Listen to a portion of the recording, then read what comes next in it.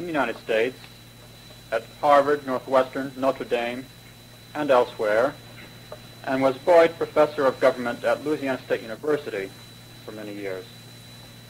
In 1951, he delivered the Charles Walgreen Lectures at the University of Chicago.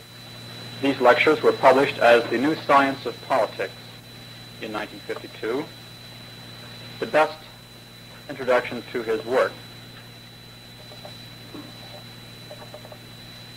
In 1956 and 57, 3 volumes of his Order and History appeared: Israel and Revelation, The World of the Polis, and Plato and Aristotle.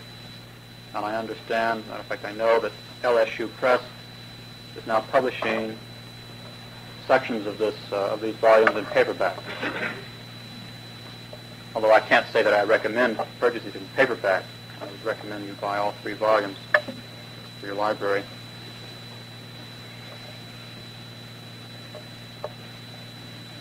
Other works by Dr. Voegelin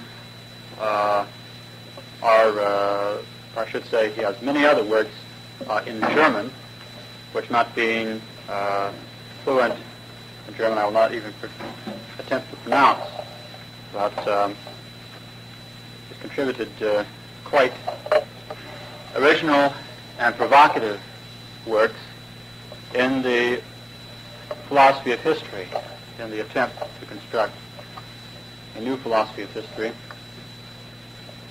And as I say, the works have been quite provocative and controversial. And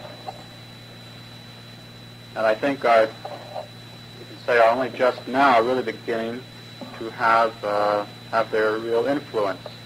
I think in the forthcoming decade you will hear more and more of Dr. Voegelin's work, and you can then look back upon this evening as a rare treat indeed. His topic this evening is the University and the Order of Society, the first of 3 or 4 lectures in our symposium here at the ISI Summer School on the theme, The End of the University. It's a privilege to have Dr. Voegelin as the first speaker in this symposium, and an honor to have him with us for the summer school, as we did last year, as I hope we will for as long as we're here at Stanford. Dr. Eric Voegelin.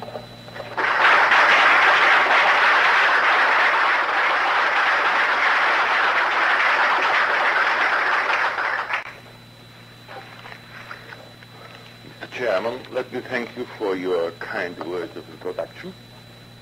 Ladies and gentlemen, I have to make a preliminary remark. I have acquired a grip, and I do not feel quite well. I hope you will excuse if I cannot stick it out for, I don't know how much is provided, an hour or 2 hours, and we'll see how far it goes. Now, this subject matter, the University of the Order of Society, is in itself about as hashed to death in the last 2 years as anything possibly could be. There's hardly a day when you do not get a paper or article or something of the sort in one of the major communication media on the subject. I just picked up this yesterday in the Wall Street Journal. There is an article by Mr. Nisbet, here from California, on the restoration of academic authority. Let me reflect for a moment on that, so that you can see in what respect I shall handle the subject matter a little bit differently. Mr. Nisbet considers academic authority to be a willingness to submit to the inevitable discipline of an institution and to follow the authority of those in charge, which means the administration at large, deans, department heads, and so on, who have to organize a university, and when all sorts of disruptive activities take place, then the university will be disrupted. That will impress badly the donors, be they state legislatures or private donors, and it will not be tolerated, and we expect therefore next year to an establishment of re-establishment of authority through power, meaning thereby that the ordinary authority, which would be the authority of science and discipline and work in a university, since it has broken down, and he finds it has broken down, will probably have to be replaced by forceful intervention if further disruptions occur. And he makes it a sort of rule: when authority breaks down, the alternative is not a lack of authority or the breakdown, but power to re-establish the external order. Now, this situation of a breakdown of authority, which he finds obvious in the last year, he traces back to the 1950s, where, in his opinion, the internal organization of the universities in the departments and in the graduate faculties and so on broke indeed down, in his opinion, as he doesn't specify where this breakdown consists. Apparently, professors do not obey the rules of keeping classes or doing their classwork or something like that. Whatever is done, it becomes a student grievance. And these breakdowns of authority have started in the early 50s and now come to a head in the contemporary situation, with no prospect yet in view that is especially down on the faculty, not so much on the students, that the faculty will have sense enough to stop this breakdown of authority by proper behavior within the framework of the university. Now that is, for instance, a view of matters, and views of that kind you find, of course, in great masses. Now, I do not want to go into this kind of approach, but when I speak of the social order in relation to the university, I want to go back to the classic academic meaning of order in society, because after all we still have something like an academic world, an academic freedom. Science is organized within the framework of academic institutions and so on, and it will be good, therefore, to remember for a moment just what academic freedom and academic organization means in the case of the man who has founded the academy, and that is Plato. Because that is not an historical remembrance or a spreading out of interesting antiquities, but I believe that is still what is the core of the purpose of the academy enterprise through Plato, is still the core of every university, and as a general rule, you can call an institution a university until you are blue in the face. It isn't a university unless that core is there. So let's first get the criterion by which a university is a university, so that we have something as a basis for discussing problems. That is perhaps not too popular, because it is part of the academic scene today that there are no objective criteria for anything by which you can discuss problems. But I'm afraid that's what we have to do, and that's what we have to start with. If we talk about academic problems, we have first to find out what is the core of an academic enterprise. And that will then deliver the criteria by which we can decide what's wrong with the universities today, what could be improved, and so on. So let's get an academic core. That academic core is referring principally to the Republic of Plato, is fitting of the enterprise called academy into a social situation which is interpreted by certain principles. Now, the first of these principles is that every society is man written large.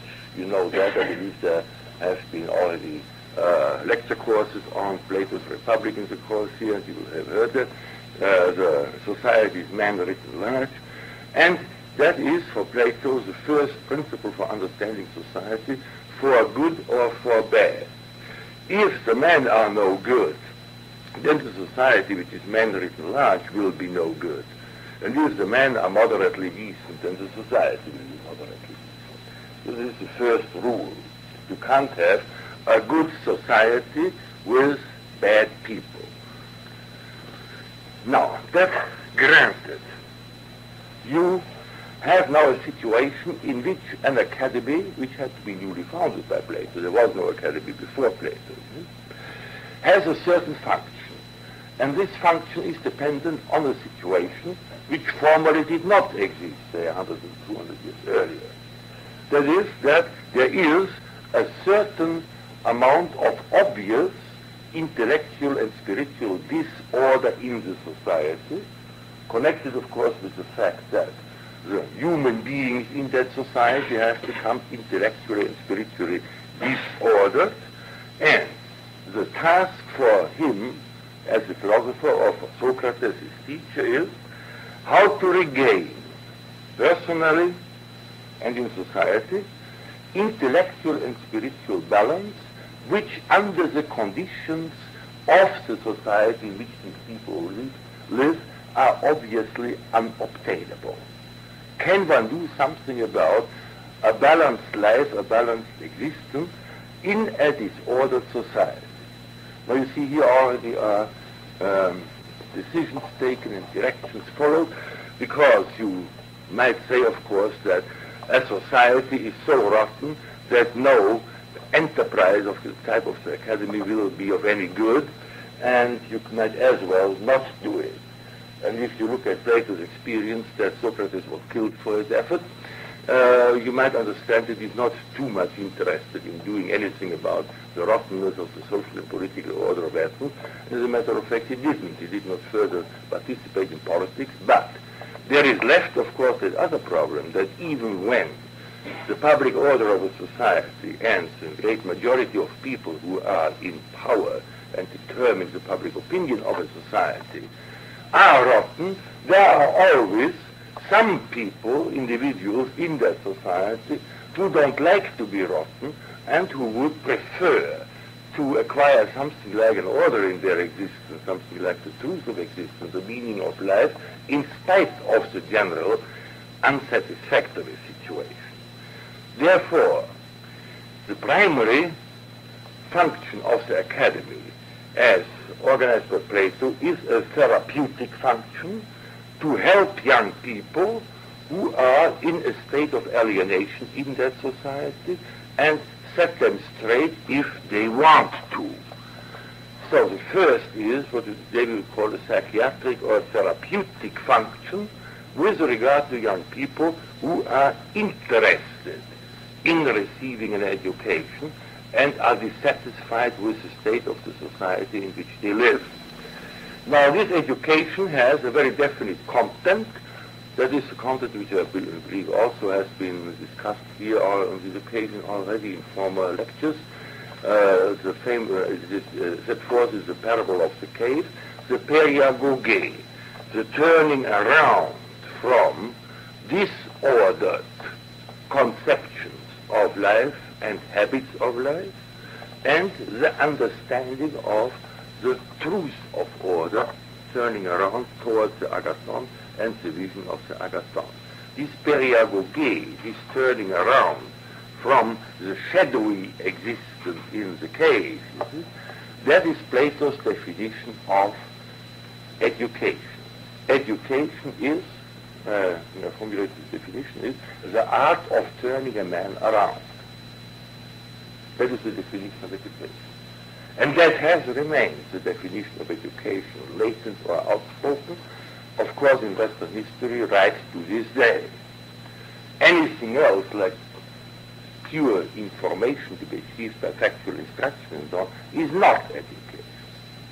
So here we have one of the great problems, that in our universities we get a highly developed organization for instruction in all sorts of fields, say on the level of various vocational activities, but the education in the sense of Plato leaves much to be desired, so much to be desired that probably most people in the university, when I say most people, don't think always in the first place of yourself, I'm not critical of the students, I'm critical of the faculty, that the faculty haven't the faintest idea what that is all about.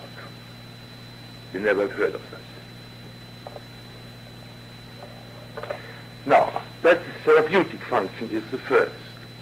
Now, part of that therapeutic function is, if you deal with young people who are rightly dissatisfied with the state of their society, is a critical function with regard to society.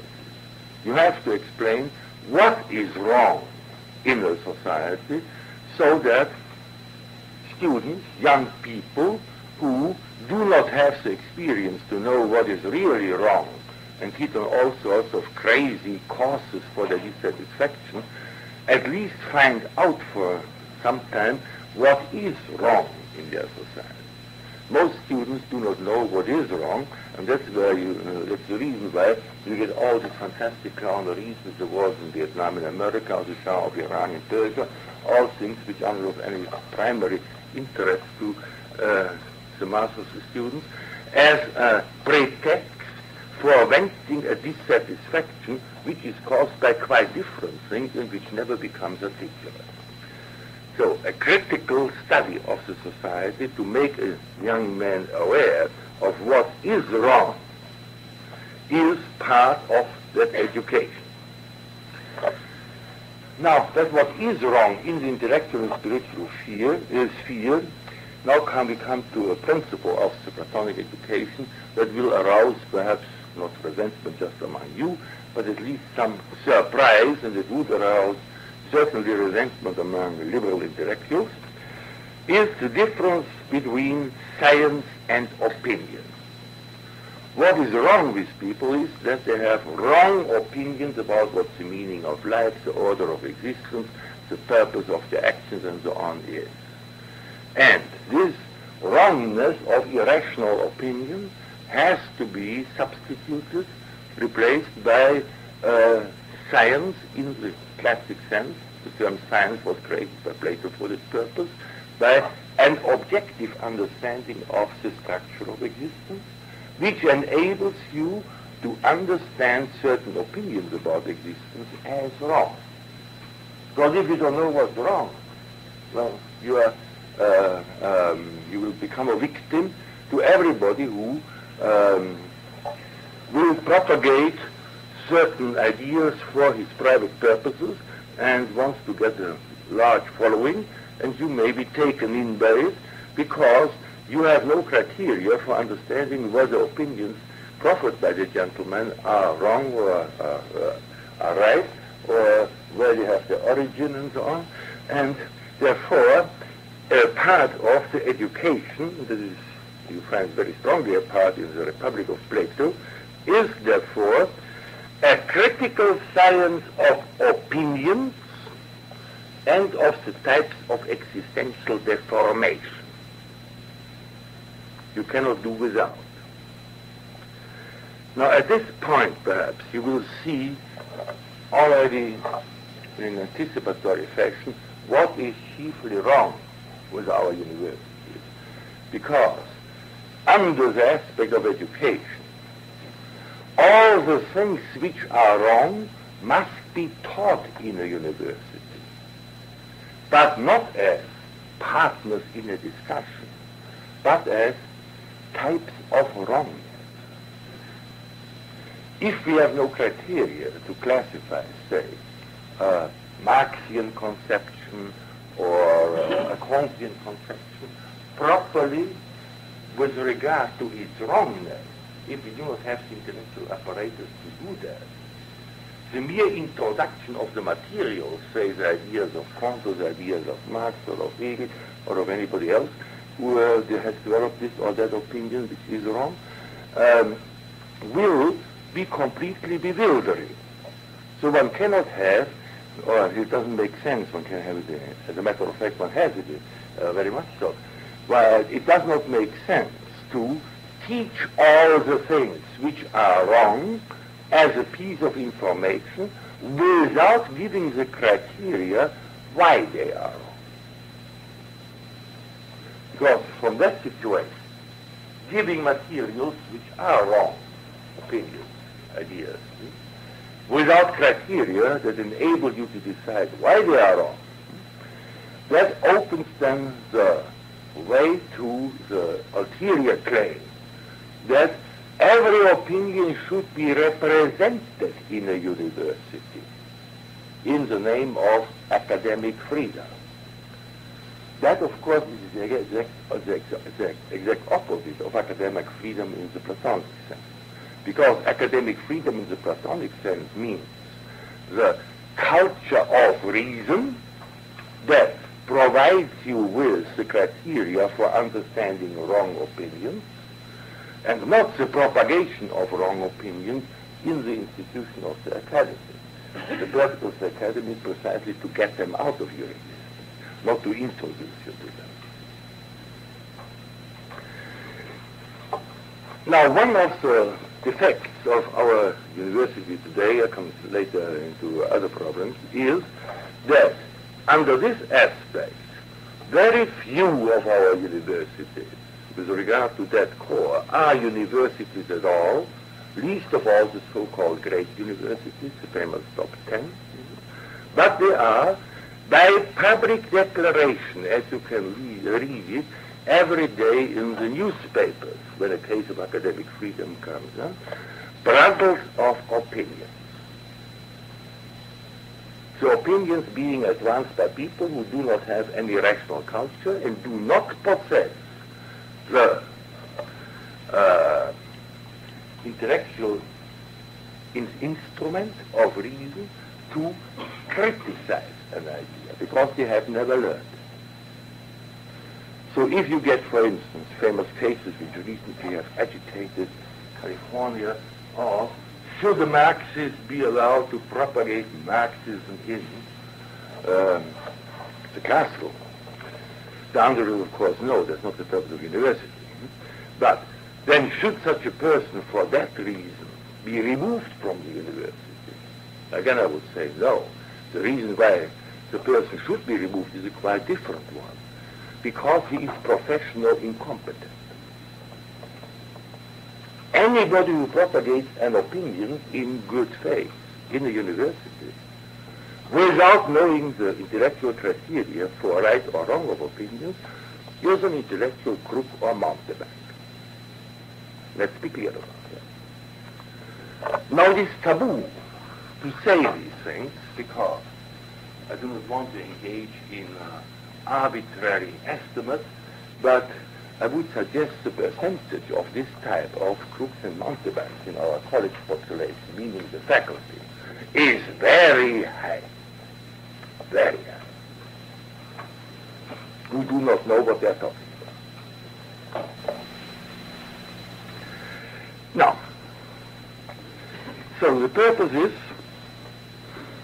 to teach the difference between science and opinion, to teach types of the forms exist, to give types of opinions, which of course today would be different opinions from the opinions analyzed by Plato. So in some cases we still have the same one. One of the most important opinions, for instance, analyzed by Plato and shown why it is wrong, is the idea that society can be based on free agreement or free contractual relations between individuals. A problem that has, again, come to the fore in the 17th century through Hobbes and Locke and so on, and that is one of the wrong opinions that can work horrible havoc. If you're interested in these matters, read the book 2 of the Republic and inform yourself why societies cannot be based on the construction of contractual relations between individuals. Very important to know. Very important. Especially for social science. Again, not referring to you, I always stress that. Of course you don't know much because you haven't learned much, but the real problem in the universities are the faculty, not the students. The students I've always found are quite willing to learn.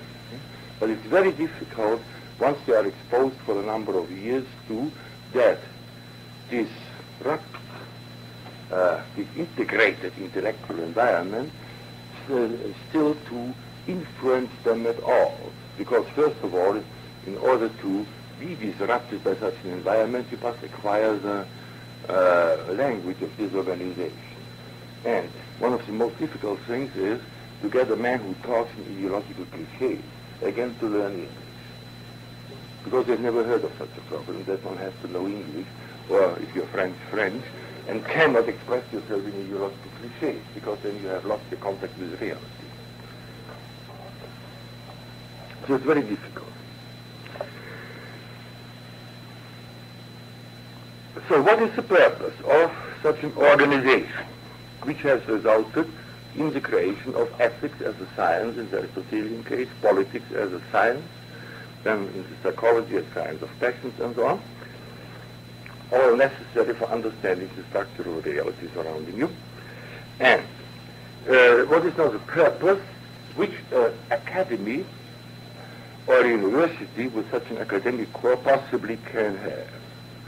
The first is to counteract existential disorder, what today is usually called alienation, by education. That's the first one, what I refer to as the therapeutic one. And then, in a society which is beyond the period of the mythical cult society of the Greek polis that exploded in the 5th century, and in the 4th century we are already down now in the time of Plato to the intellectually disordered society, to serve in a society which is plagued by intellectual disorder as an instrument of cultural balance. That is, you cannot abolish the disorder in the society. The disorder in the society goes on. But you can balance the tendency to disorder and the active forces of disorder by providing at least the understanding of what rational balance is for those who are able and willing to take it. And then hopefully expect those who can take it, who will become educated, to become influential in society and do something to improve, at least to a small degree, the disorder in the direction of order. That is all you can expect of a university under such circumstances. I'm very cautious about such formulations because in the case of Plato, he was of the opinion that nothing could save Athens. And he was right. 10 years after his death, Athens was conquered by the Macedonians, and that was the end of Athenian independence and culture. I don't think we are yet that far in our process of disintegration, and a university still could have a function. Only to a large extent it does not have this function, and the principal reason is that people don't know that such a function exists and what it should be. Then you get university presidents who say, who was that Berkeley president who invented the multiversity instead of the university?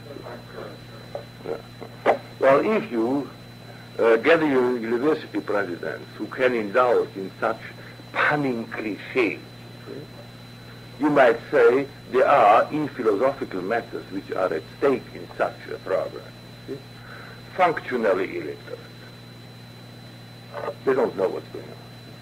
And make a mess of the institution of which they are present. Well, you had similar problems recently. You had a president of Vanderbilt University by the name of Heard, who was appointed by President Nixon for a committee to explain what could be done to diminish student unrest. Well, and what does he suggest? Of all the grotesque things, stop the war in Vietnam. As if that existence of such a lousy university would faintly compare in importance with an event as a war, like a war. The loss of reality. What goes on in a head who can pronounce these words? There are people dying in a war and millions of people are dependent on the outcome of that war and the process of retraction and refugees and so on. And there comes the university president and says, stop the war so that we have peace on the campus. I'm an idiot.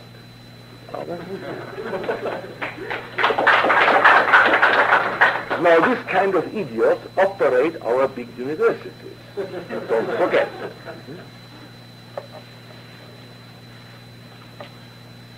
I'm quite outspoken about these matters, you see, because I have gone through these problems of the case of National Socialism in Europe, you see, and I draw the line at murder. When, for instance, we take another case of a famous university in Yale, there you have a case of some black man being sadistically murdered and dumped in a swamp, and some other black man suspected and charged with the murder and going to trial.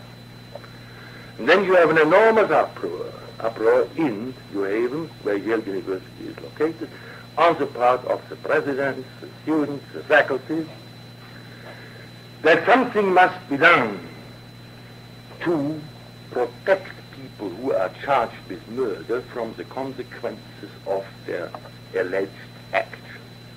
You see, I'm much more careful than President Nixon. To protect.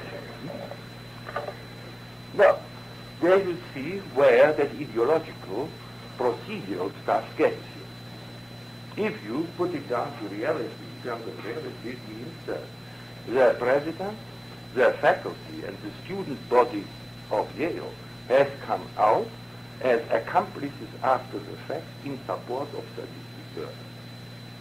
That's the sort of thing it is.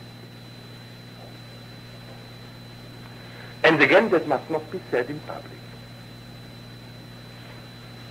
You see, the hypocrisy is fantastic in such matters. And I hope Yale, you will recognize Yale to be one of the better universities in this country. That is what you get in reality. That is the National Socialist principle: protect the criminal, prosecute the victim. That was Hitler's principle of justice. That is advocated by the University of Yale on all levels of administration, faculty, and students. So there is no sense in mincing words, because these things are going on, and they can become very ugly in the years to come, because these people who are unusually insensitive to the reality that surrounds it, I mean, he's talking of administrators and some professors, and are very stupid and very ignorant, may produce in the end, or cause to happen, things of major catastrophic violence by stupidity and ignorance. I do not mean to say, of course, that the president of Yale really comes out in support of sadistic murder. But I state that he is unimaginative and remote from reality enough not even to be aware of what he is doing when he says such things. And that is just as bad as you did it yourself. Well, have you got that clear? Now, the core of university, let me conclude this part, has remained identically the same, the one which I try to explain here. Justifying its organization and expense, and if that core is lost, if there is no justification for the expense, if, for instance, this is one quite good remark here by this, but if you make the university a microcosm of society, one of the slogans advocated by certain revolutionary students, the university should be a microcosm of society. That means it should be exactly as rotten as the society which it is supposed to balance. Then you would have an institution that is neither useful for any purpose in society, nor is it worth the expense. And sooner or later, the people who pay the money will find that out. They will close it down. Now, let me get into peripheral problems. Because not everything that's wrong today, we have to come back to the core problem. Not everything that is wrong today is due to a forgetfulness about the core, but there are other problems. I'm not going to give you now a history of universities, that is of course impossible, but I want to bring to your attention the accretions to the university apparatus during, say, the last 100 years until they have become what they are today.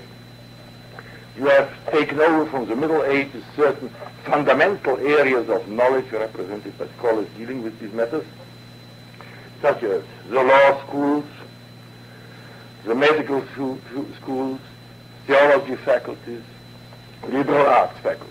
You need theology faculties and liberal arts faculties in order to get the clerics in the medieval sense, who are the civil service personnel for church and king. So what today is the civil service personnel is educated in theology and liberal arts and later in law. So these are the old schools. These vocational schools still are there, with the exception of the theological faculties, usually because as a political principle of separation of the church from the state is interpreted to mean that the American people, and especially young people, must be kept in ignorance about the problems of the church and the relation to the religious, which is a very odd interpretation of the political principle of the separation of church and state. So you get sometimes now cases which possibly will come in the long run to the Supreme Court, where, I believe here in the Peninsular area, a couple didn't want to send its children to the public schools because the public schools, under the principle of separation of church and state, not only separate church and state, but have personnel which is antagonistic to the spiritual order represented by Christianity. They are anti-Christian. And they do not want to have their children educated by anti-Christian teachers. So anti-Christianity, the secular sort, is a religion which should not be supported by the government either, not more than church, is the thesis of that case. That may become interesting when these cases multiply. Now, these are the old schools. Then, in addition, we have, since the 17th century, gradually going into the universities, first being organized outside the universities in academies and so on, the natural sciences. And you have gradually natural science faculties and departments in the universities, such as mathematics, biology, physics, chemistry, and so on. They become part of a university because you need all these things as the basis today for an industrial civilization, industrial society, and its function. You must have the knowledge of these matters. Then, on a more humble level, that was very important in America of the 19th century, the origin of the land-grant colleges, where under frontier conditions you have to have certain vocational knowledges which did not go into law, medicine, and so on, but you have then organized for this purpose with state land grants, agricultural and mechanical colleges. That also is the core today still of many state universities. And then, beginning with the late 19th century, you gradually get into the universities such sciences as political science, sociology, psychology, economics, business schools, and so on. And then also, not to forget, certain cultural activities such as philosophy, the classics, languages, history of literature, history of art, and so on.